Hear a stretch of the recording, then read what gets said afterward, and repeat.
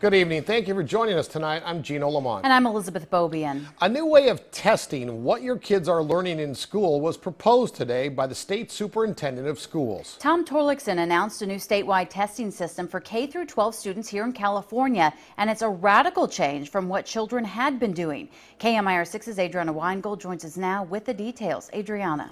State Superintendent Torlakson made 12 recommendations to fundamentally change the state's assessment system.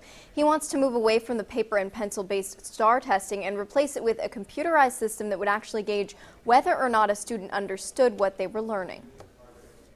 Filling in the bubble may soon be a thing of the past for students in California. State Superintendent of Public Instruction Tom Torlakson says he's shifting the focus of standardized testing, more critical thinking, less memorization. We're moving to a newer dimension, a much higher dimension, a smarter, more effective assessment and learning system with continuous improvement checkpoints built into it. Torlakson says the pencil-to-paper tests are a thing of the past. The new tests follow the guidelines of the Common Core state standards. At Palm Springs Unified, Director of Elementary Education Tony Knapp says he's encouraged by the new testing and says it will help get kids ready for life after school. We think this is a big movement forward, especially looking at career and college readiness that we want to see the students move towards. The new method moves students away from rogue memorization and instead tests if they actually understand what they've learned in the classroom. I think it's so very important that we make this shift and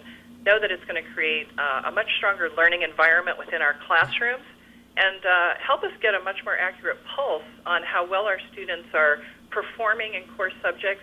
The existing STAR testing is scheduled to end in July of 2014. The new testing system will begin in the 2014-2015 school year. Torlakson also says this new way of testing will allow teachers to get results mid-year, so they'll be able to shift their curriculum to better meet the needs of students. Back to you. All right.